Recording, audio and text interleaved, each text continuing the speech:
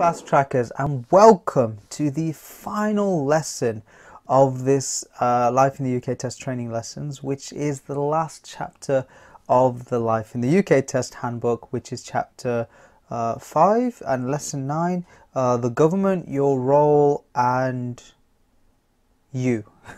Your government and your role. It's basically government and politics. And a lot of the stuff that we're going to learn today is going to be really interesting. A lot of these things you probably already know. But again, let's get straight into it. Close the door, get a cup of tea, get your family in the room, put it on the big screen, have all your family around, sit together. It's your choice, whatever you like, but make sure you enjoy yourself and give yourselves a pat on the back. You've gotten to the last episode and you've done an amazing job. Well done, Fast Trackers. Let's get straight into it. Okay, just like before, we're going to go through the questions, and I'm not going to help. I'm just going to watch, and you guys can tell me if we're doing it right or wrong. The UK government, the law, and your role, lesson number 9. Question number 1. In the 1830s and 1840s, a group called the Chartists campaigned for reform. Which change did they not campaign for? A. Elections every year. B. For every woman to have the vote. C. For all regions to be equal in the electoral system. Or D. Secret ballots.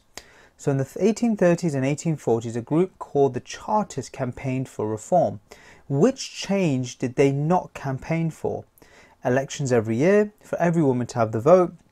For all regions to be equal in the electoral system, or for secret ballots?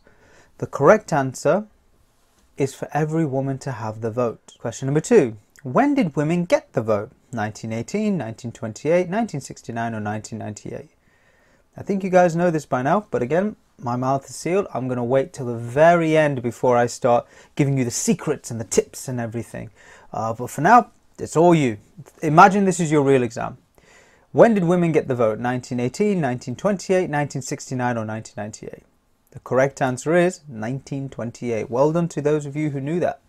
Question number 3. Why is the British Constitution described as unwritten? Never had a revolution which led permanently to a totally new system of government. They are not used to writing things down. The revolution, everything was destroyed.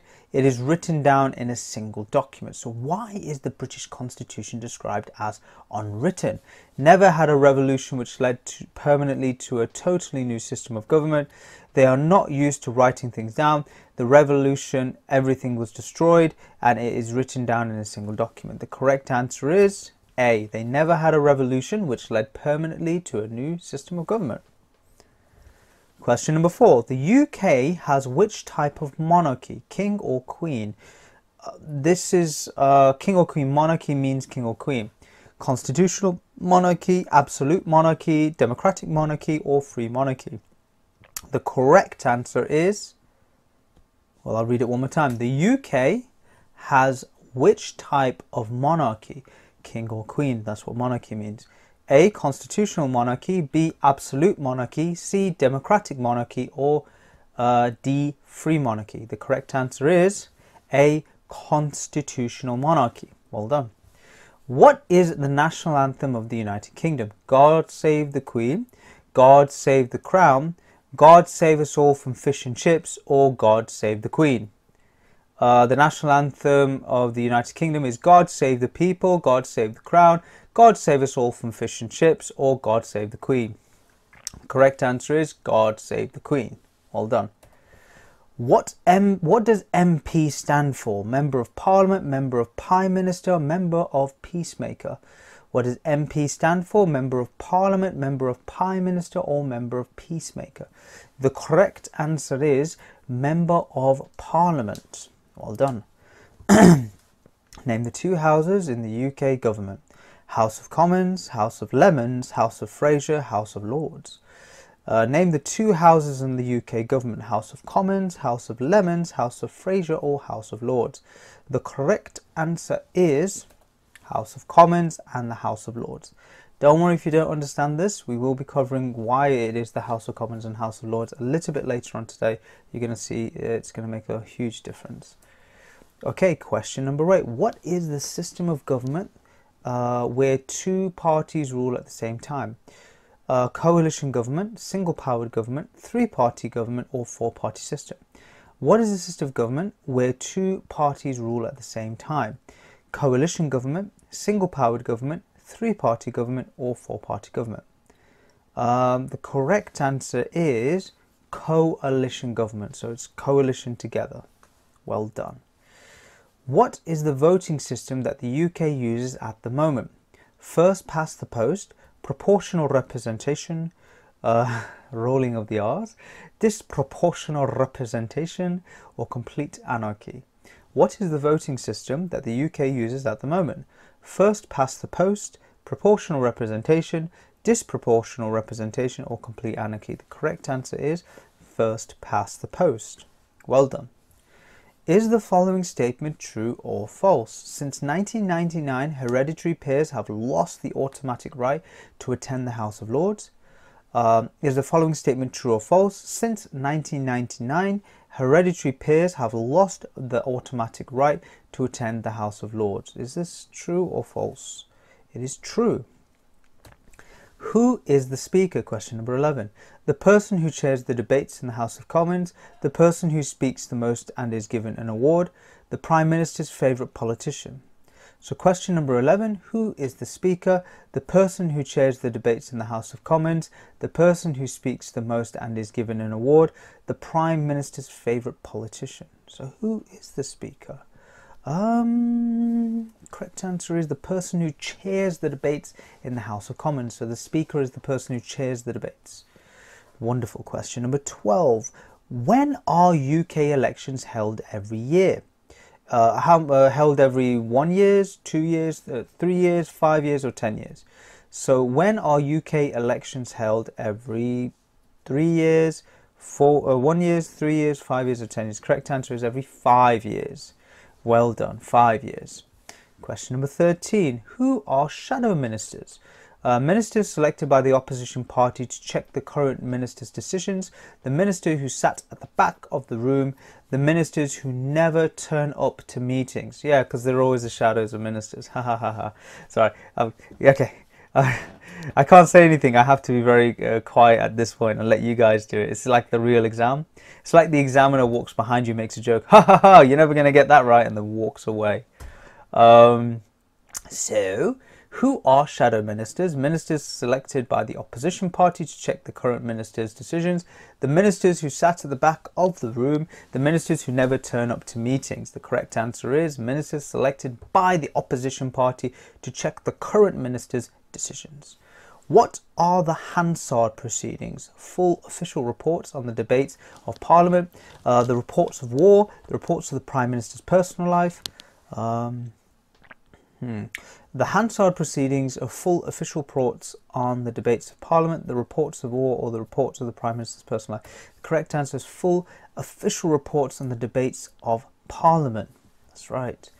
Is the following statement true or false? Members of the armed forces, civil servants, and people found guilty of certain criminal offences are allowed to run for Parliament. True or false? Is this statement true or false? Members of the armed forces, civil servants, and people found guilty of certain criminal offences are allowed to run for Parliament. That is false. Criminal law relates to carrying a weapon, speaking to others, helping others, or betting. So criminal law relates to carrying a weapon, speaking to others, helping others, or betting. The correct answer is carrying a weapon because it's a criminal offence. Question 17. Civil law is used to settle disputes between individuals or groups, consumer rights, employment law, debt, or all of the above. Civil law is used to settle disputes between individuals or groups, consumer rights, employment law, debt, or all of the above. The correct answer is all of the above. I can't give away any hints yet. I have to wait until the end. So if you want me to explain everything properly in terms of questions, wait until the end. Right until the end, I'll do it all again. Question 18. If you think someone is trying to persuade you to join an extremist or terrorist cause, what should you do? You should notify your local police force. You should notify your local fire station. You should notify your local hospital. You should notify your local army. So if you think someone is trying to persuade you to join an extremist or terrorist cause, what should you do? You should notify your local police force, notify your local fire station, you should notify your local hospital, you should notify your local army. The correct answer is you should notify your local police force. That's right. Is the following statement true or false? The money raised from the national insurance is used to pay for state benefits and services such as the state-run retirement pension and the NHS. True or false? Is the following statement true or false? The money raised from national insurance is used to pay for state benefits and services such as the state retirement pension and the NHS. The answer is true. Yes. National insurance is used to pay for these things. But I will not explain any more. We'll wait. I'll explain at the end. I have to stop myself. I keep trying to help you, but it's the real exam. Question 20. How old do you have to be before you can drive a car? 16 years old, 18 years old, 24 years old, or 34 years old? How old do you have to be before you can drive a car? 16 years old, 18 years old, 24 years old, or 34 years old? The correct answer is 18 years old. Well done. How old do you have to be before you can drive a moped? 16, 18, 19, or 25? How old do you have to be before you can drive a moped? I'm going to give you a hint. A moped is like a scooter, because I remember a lot of my students in class didn't know what a moped is, yet they've all driven scooters. So a moped is a scooter. So how old do you have to be before you can drive a moped or a scooter? 16 years old. How old do you have to be before you can become school governor? 16, 18, 20, or 30. So how old do you have to be before you become a school governor? And I'll give you another hint. A school governor is the head teachers. So the head teachers. They're like the person that manages all the schools. I'm giving you too many hints. The correct answer is 18 before you can become a school governor. So what is jury service? Anyone who is on the electoral register and is aged 18 to 70 can be asked to serve on a jury. It's local community service picking up rubbish.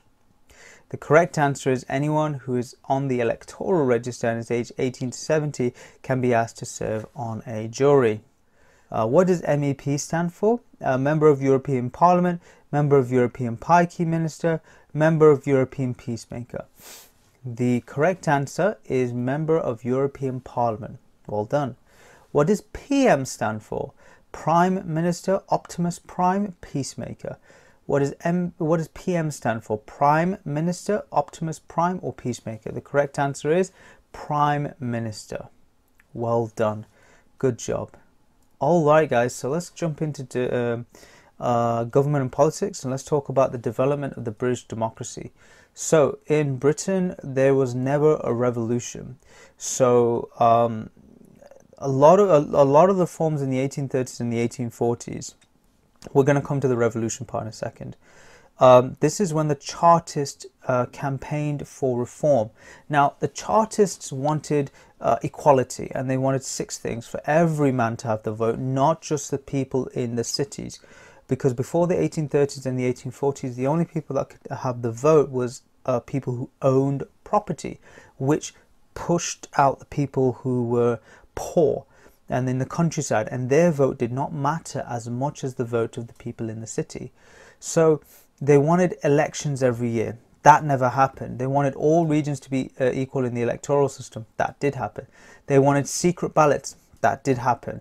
For any man to be able to stand as an MP, that did happen. And for MPs to be paid so that they can take time away from their work, go to Parliament and, do their work. Parliament before the 1830s and 1840s was just a big boys club and it was a networking club. So at the time the Chartists campaigned for reform, a lot of these things were seen as a failure because they never happened. Actually, they were slowly integrated over time. Secret ballots was done over time, regions were equalized over time, every man got the vote, every man could be an MP, and every person could be paid. However, they did not campaign for women's rights to vote. That's why we're using the term every man. They did not believe women should be able to vote. That came with Emmeline Pankhurst and the suffragettes, which we'll see a little later. So 1918, women got the vote at 30. This is what I wanted to show everyone. Okay, this is really important because there is three stages in the women that got vote over the course of like 50 years. 1918, women got the vote women who were over 30 could vote in 1918. This was exactly after World War One, 1914 to 1918. 1928, men and women over 21 could vote. So this was before World War II, after World War One, and this is the important one. So this one, guys, the one I'm highlighting for you right now, if you only remember one of these dates, this is the most important date: 1928 for women's voting over 21. 1969, the year of love. Apparently it was a very peaceful year. Men and women over the age of 18 could vote in 1969. So 1918, women over 30 could vote. 1928, men and women over 21 could vote. 1969, men and women over 18 could vote. So the voting age was dropped down to 18. The British Constitution is not written down. So there's no single document for the British Constitution because there was no revolution. So unlike countries like America, where you have the Constitution written down, you know, the right to bear arms, the right for freedom, civil liberties, and all sorts is written down. That's very much written. And France had its own revolution, a very, very violent revolution. Of course, all revolutions are pretty violent, but this one was particularly violent for a long time. That one was French Revolution, and they wrote down they codified their constitution. But England has never had a revolution like that. That's why it takes some different documents and it kind of puts it all together. So that's the idea. In the exam, they'll say, why is the England's constitution unwritten? It's unwritten because there was never a revolution that allowed it to be unwritten, unlike America and France. That's the question for you test. The Queen! Oh my God, we have seen your face so many times in this training. Oh my God, Queenie. That smile. Ah, it's a face that could launch 1,000 ships. The monarch. The UK has a constitutional monarchy. What is a constitutional monarchy? It's where the Queen does not make the decisions. She does not make decisions on taxes. She does not make the decision on what happens in Parliament. She only advises. So her and the Prime Minister, they sit down and they advise and they talk together. So the monarch has regular meetings with the Prime Minister. There was times where she would have meetings with Margaret Thatcher, and Margaret Thatcher and the Queen never got on. So what the Queen would do was she would open up all the windows in her house, and then Margaret Thatcher would come in and sit down, and it'd be freezing, and you know, the Queen's sitting there with all of her fur on, and she'd be like, yes, it's pretty okay, I don't mind it at all. So she's wrapped up, but Margaret Thatcher's like freezing. And then she talks, and then she gets up and leaves, and the Queen laughs at that sort of thing. So the Queen, Elizabeth II, has reigned since her father's death in 1952. You can take this number here and calculate how long she's been on the throne. If you just remember that she's been on the throne since 1952, she had a Diamond Jubilee in 2012. Diamond Jubilee means she's been on the throne for 60 years. It's now, or it doesn't even matter what year it is now, because the Life in the UK Handbook hasn't changed since 2013. It's been the same since 2013, so whatevs, I suppose. She opens up the new parliamentary session every year, and the Queen makes a speech and summarises the government's policies for the year ahead. Basically, the Queen's speech goes, and now we will talk about the future, of which austerity is the main aim. And pretty much it goes on for like 50 minutes, and Prince Philip is sitting there looking like Skeletor, and the Queen herself is just rolling on, and she has to invite all of the people out of the House of Commons, because she's not allowed to go into the House of Commons, because as you remember from the last video, King Charles II, Charles I, King Charles II, King Charles I, who got executed, he tried to arrest people in the House of Commons, so she's never allowed to go into the House of Commons from that point on. So she invites everyone out, gives them a telling, they go off, and I guarantee they forget everything she said. I 100% could put money on it. I don't bet, but I would bet that they would forget. If you ask them afterwards, what did the Queen say to you during the day? Oh, something about austerity, you know. So there you go. Right, monarch, which also means king and queen. The national anthem, God save our gracious queen, God save our gracious queen, God save the queen. The greatest national anthem in the world. Next to Caribbean national anthem, which is a lot more fun. You can dance to it. You can't dance to this one. Oh, and you will be expected to. You guys will, when you pass your life in the UK test and you get your citizenship, you will be expected to sing that song at the national citizenship ceremony in front of a picture of the Queen. Oh, you're going to love it. So you got to put your hand over your heart and then sing the national anthem. They'll say to you, you don't have to, but they're still going to play the music and they're still going to sing it and they're still going to, you know, do it. And then they're going to look at you at the corner of the eye and they'll be like, he's not singing the national anthem. Here's a tip. Look, you don't need to sing it. You just need to hum it. There you go. That's pretty much the same thing.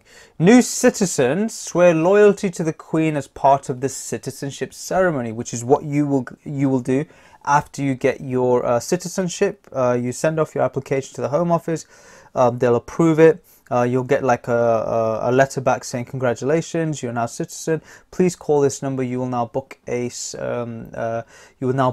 your ceremony, and they'll you can refuse, and they'll just post this certificate to your house. Or you go and you'll go to the council building, your local council building, and you'll go inside. There's loads of chairs. You'll sit down. They'll talk to you about the importance of being British. You'll go up, you'll pick up your, you know, it's actually a big thing, you know, becoming British. And, you know, you pick up the certificate, you take a picture, you go with your family. It's quite a big thing. What they'll ask you to do is oath of allegiance and affirmation of allegiance. I have no idea what those things are because they're not on the exam. So we're going to leave it at that. Next slide. Oh, brilliant. The system of government. Right. Okay. The UK is divided into parliamentary constituencies. Voters in each constituency elect their member of parliament, their MP, in a general election. So if you look at all these colours here, I'll just go through the colours. Yellow is Liberal Democrats, and each one of these little places is a constituency or a little region. Red is Labour. Blue is Conservative. This looks like it's the 2011 election. Green is Green Party or SNP. Then Northern Ireland. Do you notice how Republic of Ireland is not involved? It's just Northern Ireland and England, Britain. And then London's got its own thing going on. It's got loads of smaller constituencies within London. Majority of them are Labour and a couple of Lib Dems in there. Fierce battles in elections. The British Constitution, the system of government. This is the government here. All the elected MPs form the House of Commons. So when you get elected by your local peers and your groups and your constituency, you then get a place in the House of Commons, and the leading party sits on the left, the ones that are in power, and the opposition party is on the right. So there's two terms you need to remember for your exam. Who is the party in power? The one who won the election. Who is the opposition party? The ones that have the most second place. This is second place, this is first place. And they keep arguing at each other. And I swear to God, if you go on YouTube and you look at these people, and I'm dead serious, if you go on YouTube and you type in House of Commons debates, it's embarrassing. They just throw insults at each other, throw jibes. They constantly are making jokes. It is the most embarrassing thing you've ever seen, because these people are being paid to go to Parliament, and in between all the important work that important members of Parliament are doing, trying to help their constituency, you've got a lot of people laughing and joking about certain issues and problems. Type into YouTube Member of Parliament debates. I guarantee you'll either laugh so hard or you'll be embarrassed so hard. Either one of the two. All right, next slide. So you can also find your local MP or MEP, and this is very important because if, let's say, God forbid, anything happens to your application where your application is not going through with the Home Office, you've got a problem, or it's been more than 6 months your application's gone off and you need help, you can just type into your local council. I did the Nottingham one because that's where I live. And you can type in your local MP. Your local MP will write a letter to the government, and they'll take it seriously because there's a protocol in which the Home Office must reply back to local MPs' letters within 7 days, 3 days. There's a protocol. So if you're struggling, you should just put some pressure on the Home Office, get them to write a letter. That's a very good thing to do. So you can search for it on your local government website. Oh dear God, coalition. Do you guys see how old this is? This book is like from 2013. It's still referencing David Cameron and Nick Clegg. That was from years ago. My God. Most MPs belong to a political party. Yes, that's a given. And the party that the majority of MPs forms government. If one party does not get majority, two parties can join together to form a coalition. Now, again, whatever is in red, that will come in your test. So these two party members have formed a coalition, and you can see by the expression on Nick Clegg's face, he knows he's made a large mistake. And you can see the expression on David Cameron's face that he's readying the next change and draft in government. So he did very well. He didn't do very well in it. But again, that's politics. That's none of that is inside the Life in the UK handbook. It doesn't go that deep into it. But we will talk about the House of Lords. Now, there are two. So we've talked about the House of Commons. We are the common people, me and yourself, and we're the normal common people. We have voting in our local areas, and we pick one person to represent us. They go to the House of Commons. Now, the House of Lords, if you get chosen to go to the House of Lords, then you become Lord Michael, or Lord Elizabeth, or sorry, Baroness Elizabeth. Sorry, beg your pardon. Baroness? Lady? Lord? What are they? I don't know what they call the. Is it lady and lords? Is that what they do? Yeah, it must be. They're basically peers. Peers is lady and lords, I think. Now, what used to happen was when your father got lordship, and then or your mother got baroness, or your mother got ladyship. When that person, passes away, I'm sorry if you know if anyone's mother or father has passed away. This is sort of a expression that if they passed away, they would pass their title to you. So imagine your mother and father would pass the title of Lord or Lady to yourself. You would become the next peer, and that's called hereditary.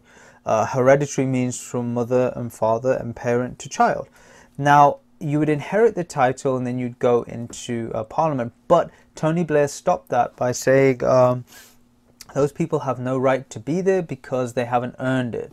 And so life peers had completely stopped. So there were senior judges, bishops of the Church of England, people who were the Queen's friends, they would go. So bishops, what is a bishop? A bishop is a priest, but a top priest. What is a senior judge? He's a judge, but he's a senior judge. What is a doctor, senior doctor? You know, people who spent many years in political service, many years in service of king and country, queen and country, and they've been recognized, saying, hey, you know what?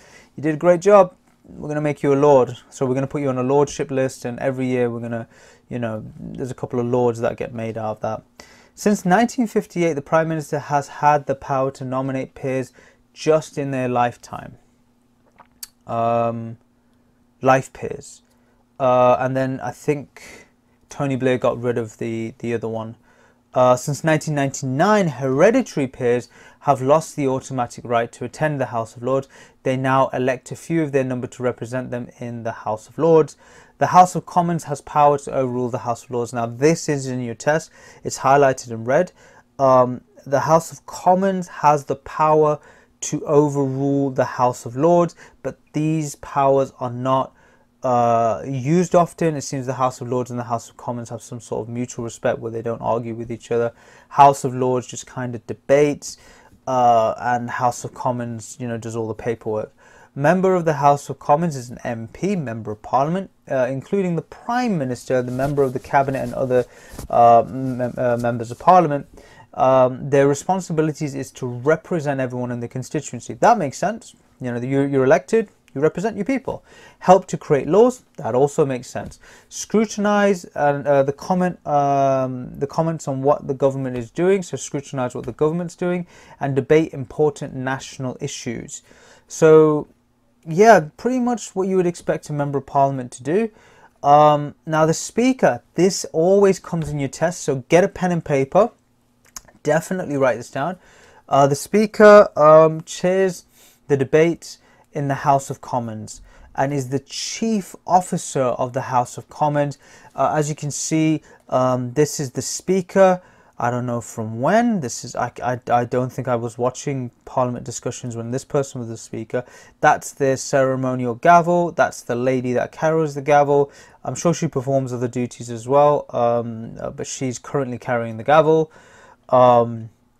This is the chief officer of the House of Commons, is neutral and does not represent a political party, even though he or she is an MP, represents a constituency and deals with constituents' problems like any other MP. Is chosen by other MPs in a secret ballot and keeps order during the debates to make sure rules are followed. Also represents Parliament on ceremonial occasions. Basically, his job is to separate the two parties out and say things like, please don't fight, please don't fight, please don't fight. Make sure that it's civil. He has to chaperone the two sides so that they don't, so they actually get things done. Because if they didn't, they would just carry on fighting with each other, and it just get into a mess, which pretty much does anyway.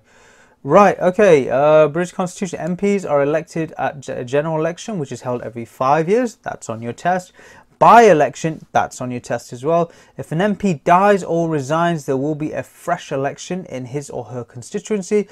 First past the post. MPs are elected through a system called first past the post. In each constituency, the candidate who gets the most votes are elected. So what is first past the post? For any of you guys that do horse racing, first past the post is where the first horse that passes the post wins everything. So in other governments, like the Italian government, for example, they have proportional representation. Proportional representation means that if you get 49% of votes, I get 51% of votes. We both get kind of an equal share of votes according to how many votes we get, so we both share power. But in the UK Parliament, the first person to get past the post gets a majority lead and pretty much wins everything. They get everything.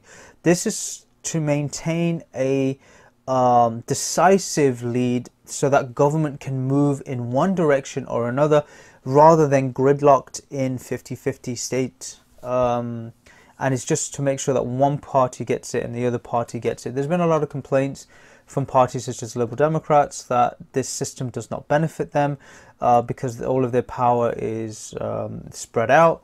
But really and truly, nobody really wants to change this because it's either Labour or Conservative. Labour or Conservative. That's the only two parties that get into power usually. European parliamentary elections are also held every 5 years. Elected members are called members of the European Parliament, MEPs, and they use a system of proportional representation where seats are allocated to each party in proportion to total number. So we said that actually. So again, the only things you need to focus on is first past the post, by-election. Now, a by-election, the best way to remember this is if an MP dies or resigns, you say goodbye, bye, bye, and you do an election in between the term. So you say bye-bye, by-election, and you make another election. It's called a by-election, it's held in between. That's about it.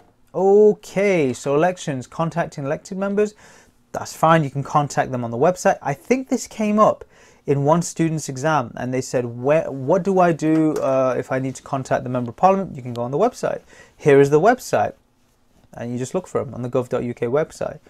Okay, so in your book, page 126, you can check that you understand all the information there. That's where you can go back and check it out.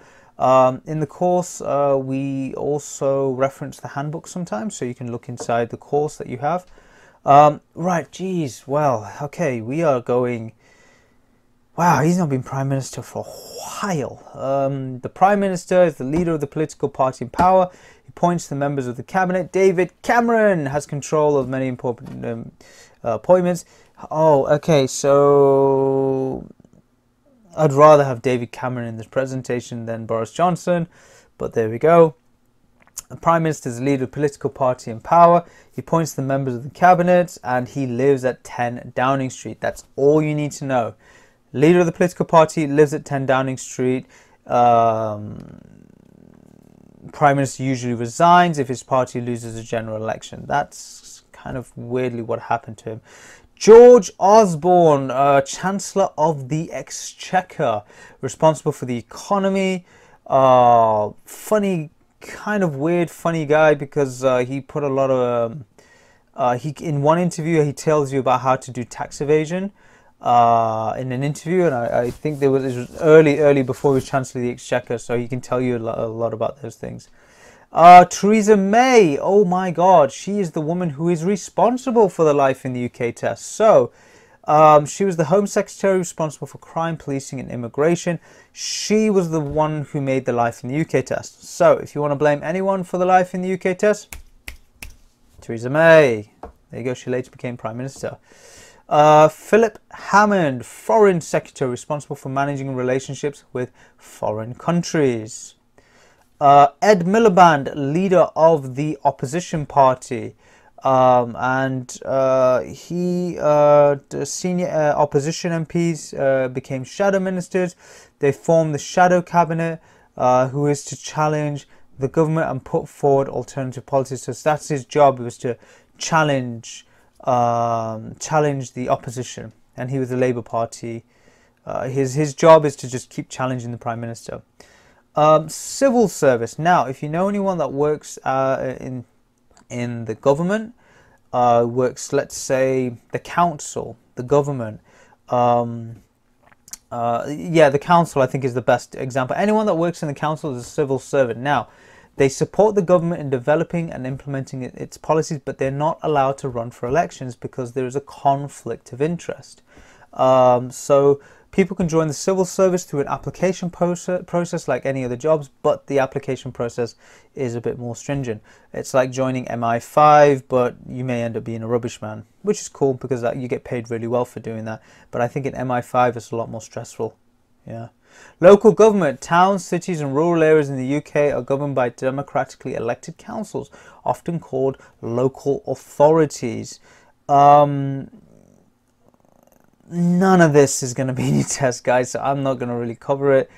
I'll read it, but I can tell you now, if it's not in red, don't memorize it. The mayor is the ceremonial leader of the council. That's kind of important. The Lord Mayor and the Nottingham councillor. This is a while ago. The Nottingham councillor is Ian Malcolm, and she is the Sheriff of Nottingham. She's a lovely lady. I've met her once. She's lovely. This is our local tram, I believe, and they're doing a great job. Yeah, the tram system in Nottingham is a lovely, lovely tram system. It goes on time and it's very clean. Media and the government. Hansard proceedings. Now, Hansard is, imagine when people in Parliament are discussing and debating. The Hansard is a bunch of people writing down everything that they're talking about. They put it into a digital document, and they will allow it to be available to everyone in the UK, so everyone can come in and find out what people are talking about. So the Hansard proceedings in Parliament are broadcast on television, published in an official report called the Hansard. By law, radio and television coverage of political parties must be balanced, so equal time can be given to rival viewpoints. This is also in your test as well. Equal coverage. Who can vote? The present voting age of 18 was set in 1969. Adult citizens of the UK, citizens of the Commonwealth and the Irish Republic who are resident in the UK can vote. Adult citizens of other EU states and other residents in the UK can vote in all elections. So, but you can't vote in the general election. So this is actually covering you guys. So if you're a foreign national in the UK and you're wondering what can I vote in, you can vote in everything except the general elections for the Prime Minister. So you can vote in everything except for who the Prime Minister is. The electoral register, to be able to vote in a parliamentary, local or European election, you must have your name on the electoral register. Now the electoral register is a good way of getting your credit score up. It's what you need to, it's basically a registration of who you are, where you live, so you can vote. That's it. The electoral register is updated every year in September or October. An electoral registration form is sent to every household, and this has to be completed and returned with the names of everyone who lives in the house. Northern Ireland has a different system, operates, it's called individual registration. Northern Ireland, NI, is individual registration, and England, Wales and Scotland is electoral register. So you get a poll card when you're supposed to go and vote. Now I'm sure you guys actually have received a poll card and you've seen it. It has like it's like a card, and on it it has a design for where you're going to go to your local polling station, and then you go and you vote and you come back and you feel fantastic. That's great about democracy. And that's what a poll card is, so that will come up in your test. The UK and international institutions. So we talked about the Commonwealth before. Very interesting that there's like a member state now of the British Empire. It's a very old common state. One of the ones that I know of is Fiji. Fiji is a Commonwealth country. I think Canada is a Commonwealth country. There are many, many, many. Some that were never colonized by the United Kingdom are also part of the Commonwealth because they have access to people and resources, which is good. It's good for networking, I think. There are currently 54 member states. I do think there's more now. This has not been updated. This is from the book, and the book has not been updated. Membership is voluntary. You don't have to. And the Council of Europe has 47 members. Again, all of these things you don't need to know for your exam because it's not in red. What you do need to know, I'll get to it in a second. The United Nations and the European Union, the UN was set up to, it's like a UN Security Council. Britain is one of the big players in the UN because it was set up after the war. There are 5 members in there. The UN has 5 key members, apparently, permanent members of the Security Council. The European Union was set up by 6 Western countries. 1973, they joined. I'm trying to get to what really is in the test. The police protect life, property. That's very important. Prevent and detect crime. Organized as headed by Chief Constable, independent of the government. So with the police, the only thing that comes up in the test is that the police, if you want to make a complaint about the police, you can do so through the police ombudsman, and you can make a complaint to anyone in the police. And one of the most important things in the United Kingdom is that the UK has a really strong governance, really strong law system, which is why people feel very, very safe. It's always had strong policing. Which is very important for the safety of the people of the United Kingdom.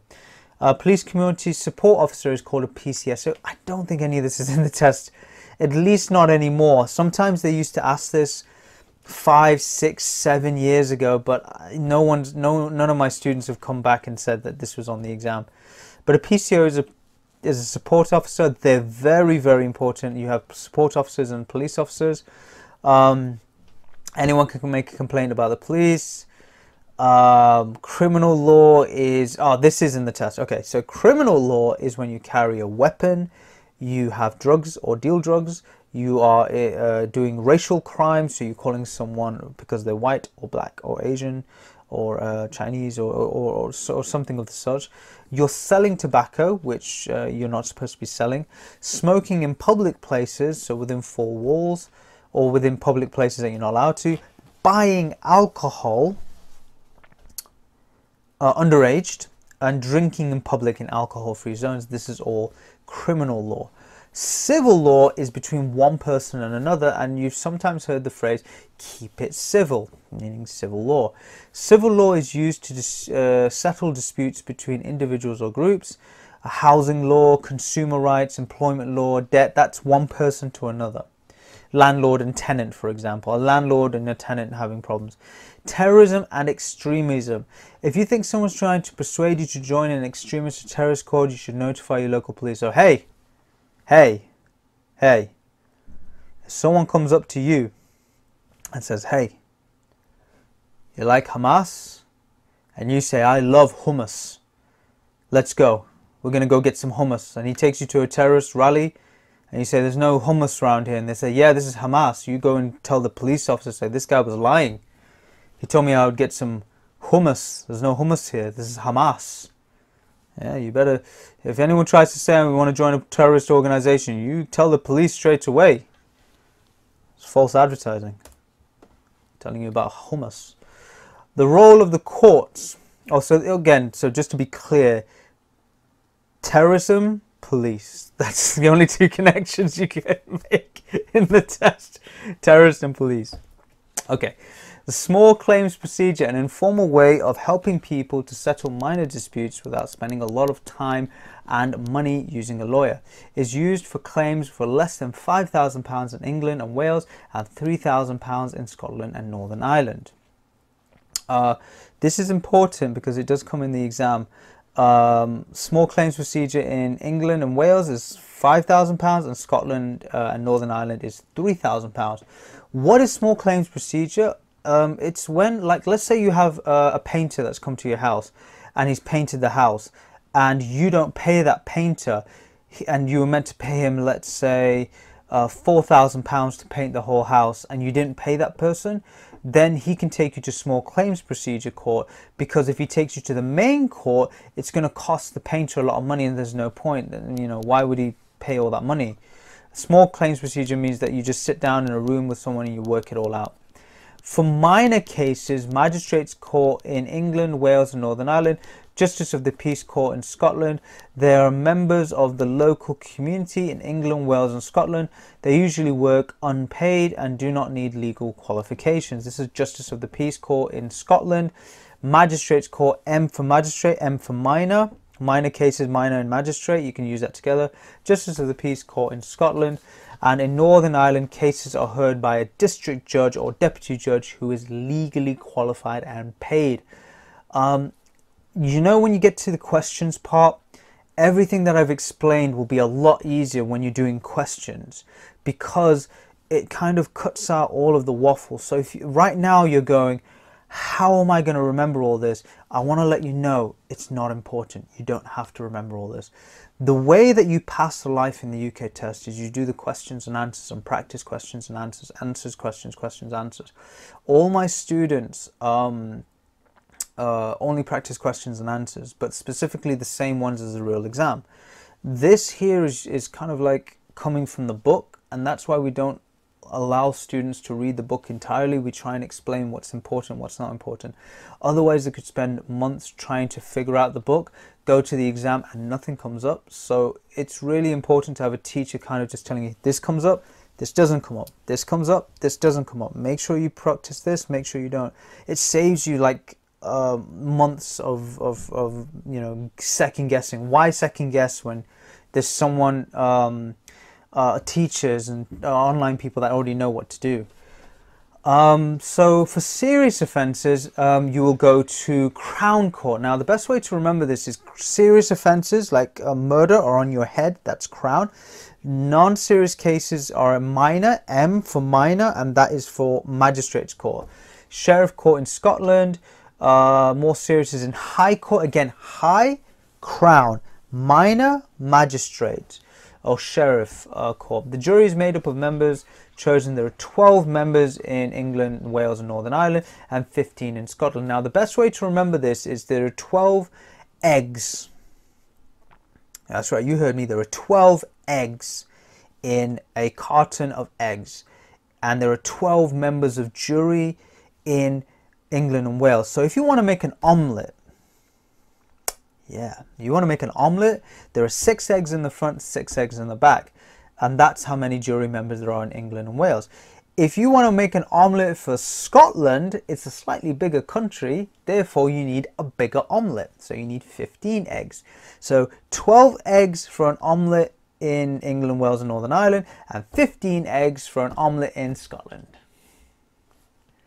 That would be wonderful if any student who passed their exams sent us an omelette in the post. We love omelettes. Youth Court is for children. Wales and Northern Ireland, anyone from age 10 to 17. The more serious cases again go to Crown Court.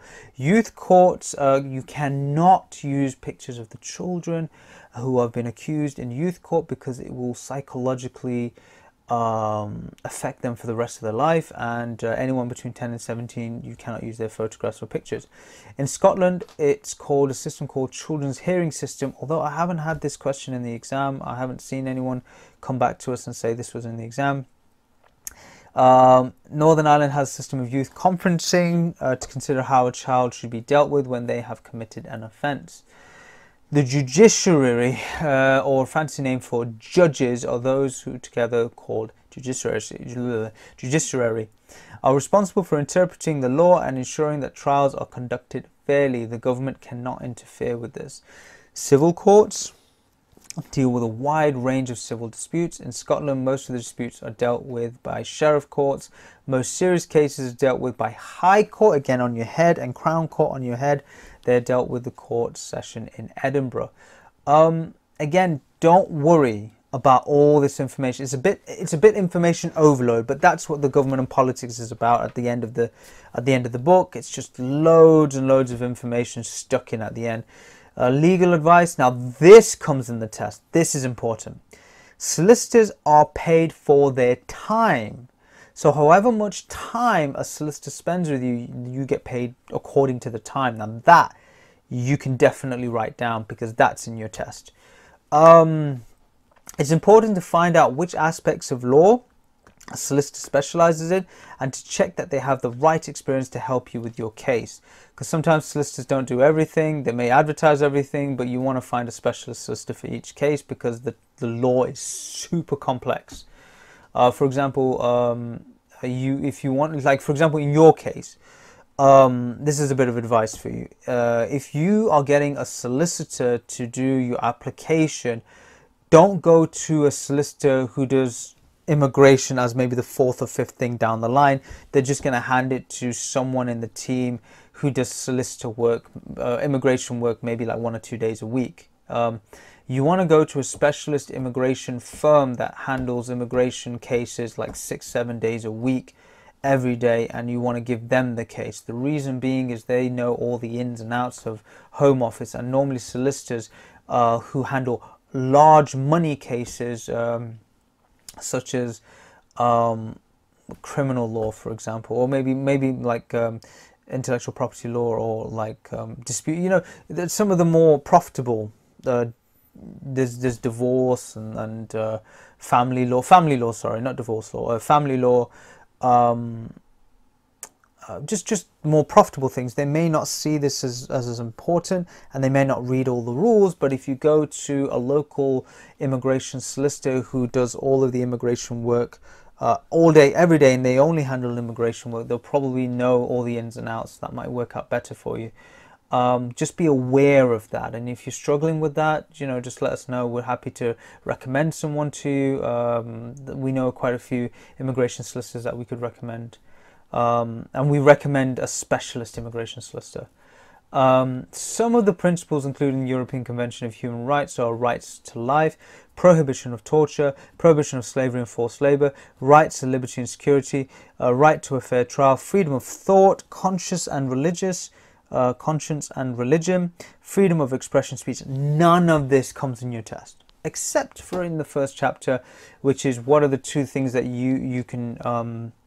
what are the two things that you should do as a British citizen? Is look after your friends, family, and your community, and respect the rights of others. That's what this is referring to. But, you know, what else is going to come up in the test? National insurance number. Okay, now this does come in the test. Okay, national insurance number. The way you apply for a national insurance number is you need a valid ID and the proof of being able to work in the United Kingdom. Wages from paid employment, profits from self-employment, taxable benefits, pensions, national insurance. The money raised from it is used to pay for state benefits and services such as state retirement pensions and the NHS. Driving. So you want to apply for a driving license? No problem at all. We also provide driving license training as well. So if you want to look at the website that we also have driving theory training, so you can look at that too.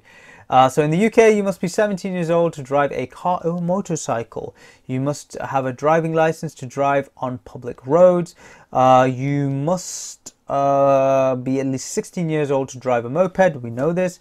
Drivers can use their driving license until they are 70 years old, and after that the license is valid for 3 years at a time. If your driving license is from a country in EU, Iceland, Liechtenstein or Norway, you can drive in the UK for as long as you like, as long as your driving license is valid. Now, what's really interesting is this next part here. Now this is going to apply to a lot of you guys. If your driving license is from any other country, you may use the license for up to 12 months to continue driving. After that, you must get a full license. Now, this is interesting. If you can change your license into a UK driving license within 12 months. After 12 months, you've got to do a theory test and a practical test.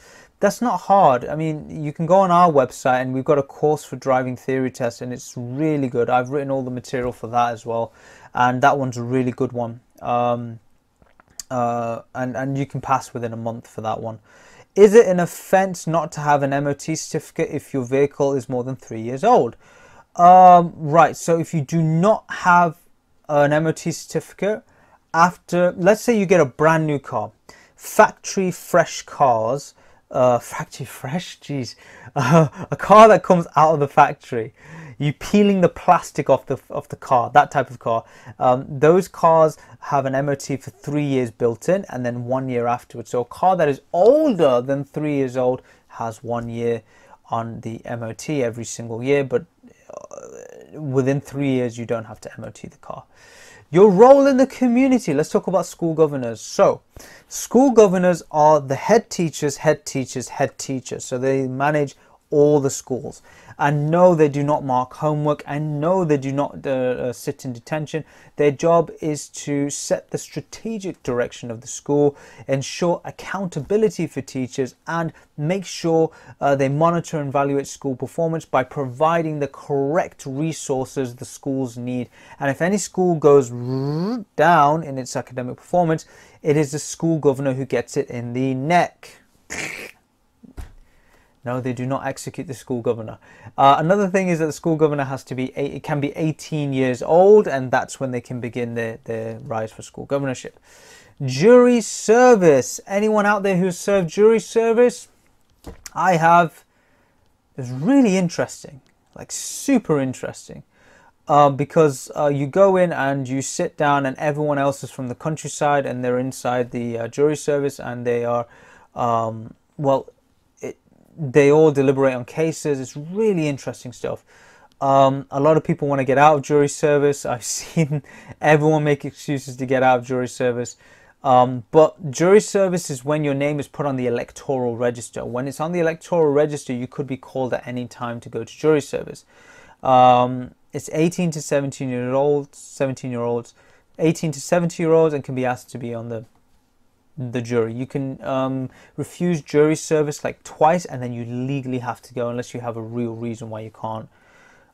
There's blood, organ donation, helping your local services, supporting political parties.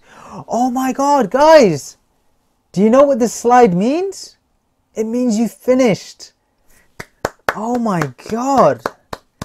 That last one is really tough, and you guys have done it. Wow! Let's go through the questions and then we'll have a chat about everything at the end. I'm so proud of you guys. Wow. You've done all 9 lessons. Wow. Okay, cool. In the 1830s and 1840s, a group called the Chartist campaigned for reform.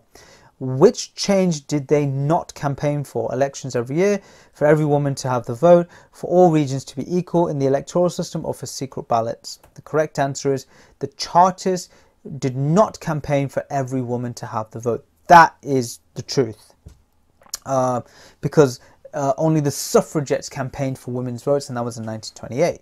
When did women get the vote? 1918, 1928, 1969, 1998. I've given it away. It is 1928. However, 1918, it was women over 30 that got the vote. 1928 was women over 21 that got the vote. 1969 is women over 30 that got the vote. So perhaps the way we've written this question might not be the right way for the real exam, but this one is your best bet to memorize when you go to the real exam, because this is what gets asked all the time. They seem to have removed the 1918 caveat, they seem to have removed the 1969 caveat, and they're only using the 1928 number, because all of our students come back saying, yeah, it was 1928, that was the only option we got, that was it. And so we've also similarly used that option. Why is the British Constitution described as unwritten? You remember this, guys, we did this before. Britain has never had a revolution which led permanently to a totally new system of government. They are not used to writing things down. The revolution, everything was destroyed. It is written down in a single document. Why is the British Constitution described as unwritten? Because they've never had a revolution. The Constitution is unwritten because there was no revolution. Well done, guys. The UK has which type of monarchy? King or Queen? Constitutional monarchy, absolute monarchy, democratic monarchy, free monarchy. The correct answer is constitutional monarchy. So constitution means they can ask and they can support, but they cannot get involved. The parliament is in charge, not the king or queen, the parliament. Remember, guys, we went through all these lessons about the Bill of Rights reducing the power of the kings. We also went through the Magna Carta reducing the power of the kings. This is the monarchy reducing the power of the kings. The monarchy has this much power now. Good or bad? Mostly good, because the parliament who we have elected should be ruling the country. What is the national anthem of the United Kingdom? God save our God save the people, God save the crown, God save us all from fish and chips, God save the Queen from fish lips. No, I'm joking. What is the national anthem of the UK? God save the people, God save the crown, God save us all from fish and chips, or God save the Queen, God save the Queen. Make her victorious, God save the Queen. What does MP stand for? Member of Parliament, Member of Prime Minister, Member of Peacemaker. The correct answer is Member of Parliament. Name the two houses in the UK government. House of Commons, House of Lemons, House of Fraser or House of Lords, House of Commons and House of Lords. Remember, guys, the House of Commons, we are the common people, we vote for people to go. House of Lords are the Queen's friends, bishops, doctors, senior judges. Okay, please remember this. This is going to come in your test. It's really important. What is a system of government that where two parties rule at the same time? What is a system of government where two parties rule at the same time? Coalition government, single-powered government, three-party government, or four-party system? The correct answer is coalition government. Two parties coexisting together. Coalition government. What is the voting system in the UK which is used at the moment? First past the post, proportional representation, disproportional representation, or complete anarchy? So what is the voting system that the UK uses at the moment? First past the post is the correct answer. So this is a voting system where the first horse that gets past the post gets the photo finish and the podium medal. Nay, say the Liberal Democrats. Nay, we would like proportional representation. No, unfortunately, we can't do that because the Conservative government don't want that. The Labour government don't want that. Therefore, they will never vote for that. Is the following statement true or false? Since 1999, hereditary peers have lost their automatic right to attend the House of Lords. Since 1999, hereditary peers have lost their automatic right to attend the House of Lords. That is correct, true. Hereditary peers have lost. Hereditary means from father or mother to child. Well done. Who is the Speaker? The person who chairs the debates in the House of Commons, the person who speaks the most and is given an award, the Prime Minister's favourite politician. The correct answer is the person who chairs the debates. The Speaker chairs debates. You don't have to read the question or the answer. What you can do is just pick the keywords and still get it. The keywords never change. It's always the same keywords, and we hope that we've kind of helped you in highlighting what these keywords are. So who is the speaker? The speaker chairs the debates. When are UK elections held? Every 1 year, 3 years, 5 years, or 10 years? It's every 5 years. 5 years for UK elections. Who are shadow ministers? Ministers selected by the opposition party to check the current minister's decisions. The minister who sat at the back of the room. The ministers who never turn up to meetings. They are the ministers selected for the opposition party. Imagine they're like the shadow of the ministers and they're just telling them, you need to do this and you need to do this. So they are the shadow ministers. What are the Hansard proceedings? Full official reports on the debates of Parliament, the reports of war, the reports of the Prime Minister's personal life. They are full official reports on the debates of Parliament, Hansard reports. Is the following statement true or false? So sorry, I went a bit quick there. This is written down, it's available online, it's available for the public. Hansard is a report that is available for the public. Is the following statement true or false? Members of the armed forces and civil servants and people found guilty of certain criminal offences are allowed to run for Parliament. False. If you have a criminal record, unfortunately, you cannot run for Parliament. I say unfortunately, it might be for the best interest of the people. The majority of them don't have a criminal record, but you know. Criminal law relates to carrying a weapon, speaking to others, helping others, or betting. It is carrying a weapon. Civil law is used to settle disputes between individuals or groups. Consumer rights, employment law, debt, all of the above. This is all civil. Civil is from one person to another, such as your landlord and tenant dispute, consumer rights, employment law, or debt. If you think someone is trying to persuade you to join an extremist or terrorist cause, what should you do? You should notify the local police, you should notify the local fire station, you should notify your local hospital or your local army base. Now, someone says to you, let's get some Hamas, and you turn out to go and there's no Hamas. You call your police officer, you say, hey, these guys promised me a bit of hummus, or no Hamas, and they got a terrorist organization going here, so therefore I'm calling the police on you.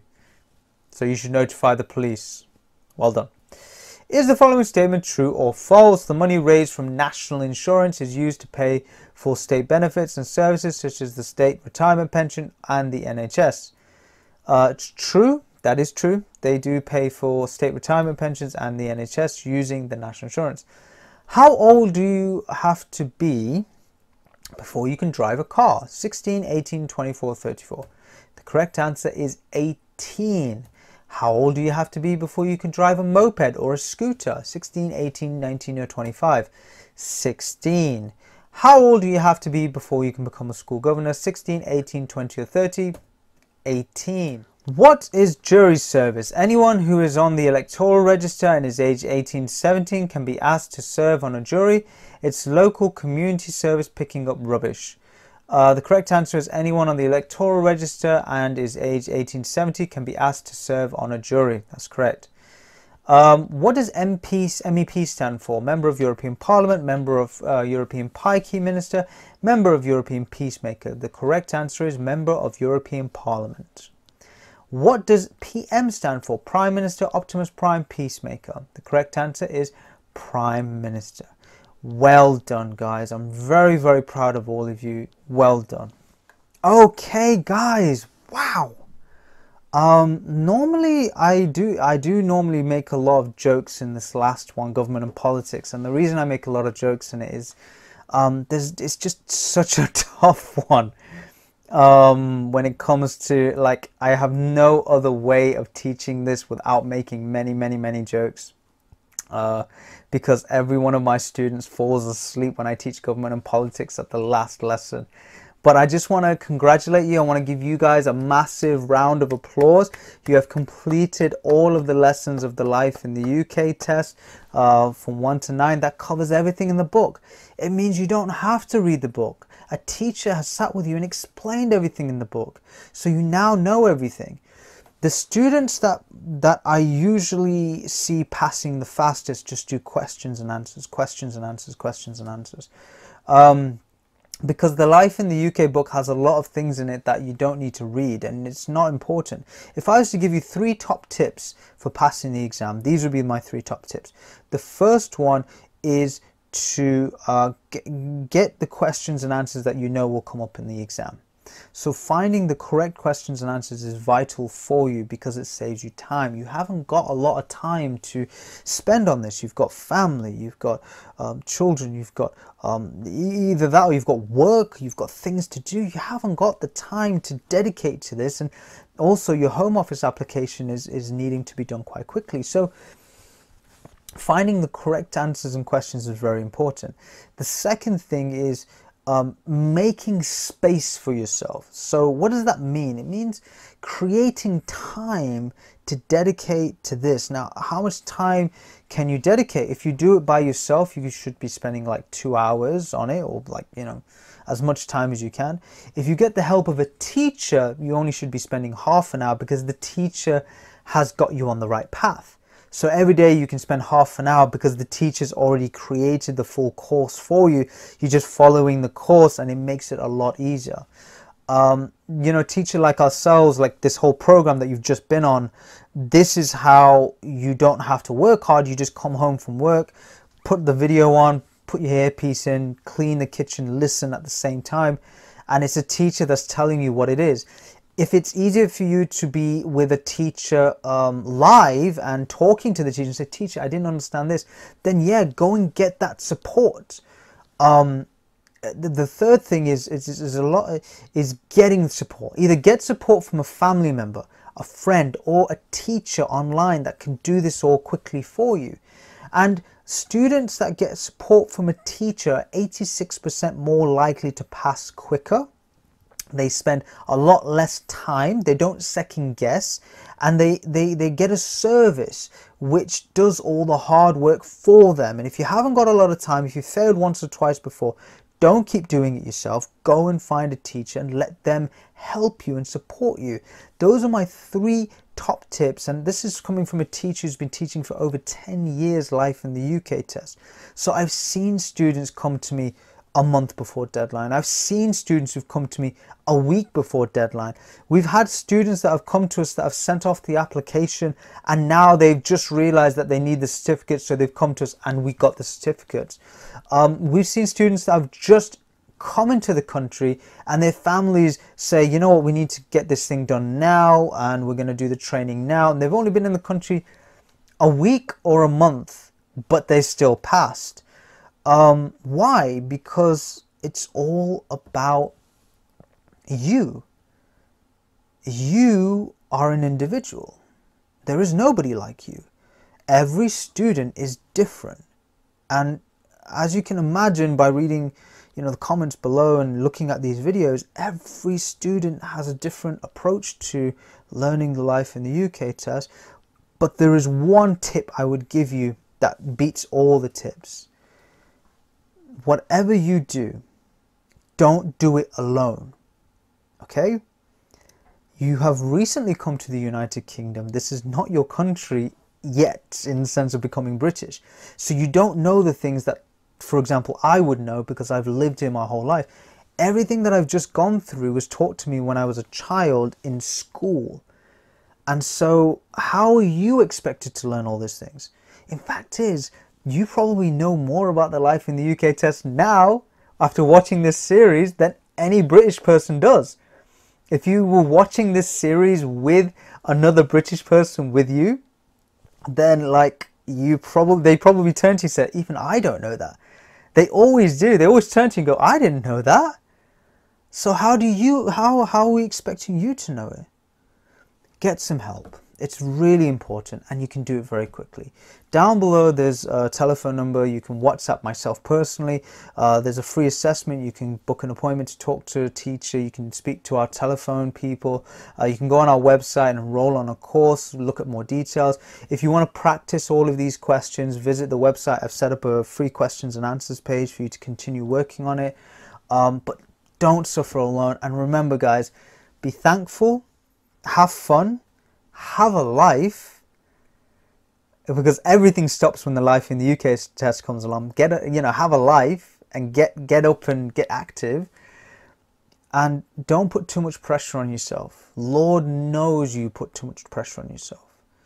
And if you want to become a British citizen, the best place to go is fast track training, because teachers like us, we really enjoy helping students like you, and we want to make it easy for you. So that's enough for this time. I know the last bit I've talked quite a lot, but the reason being is I've spent a lot of time with you. You know, this video series is 9 episodes long. It's however many minutes, and now this is it. This is the end. And I'm really grateful that I got to spend this much time with you. I'm really grateful that you watched everything. And if you do want to talk, if you want to communicate and reach out, come and talk to us. We're not just teachers, and you know, just message us and we'll talk to you and we'll help you and we'll support you. So again, my name is Rahul Ghazni. I'm the director of Fast Track Training, and I'm going to say well done. I salute you. I'm grateful that you've attended all of these lessons, and you deserve a medal. Have a great day, and we'll see you when you become British. Thank you and take care.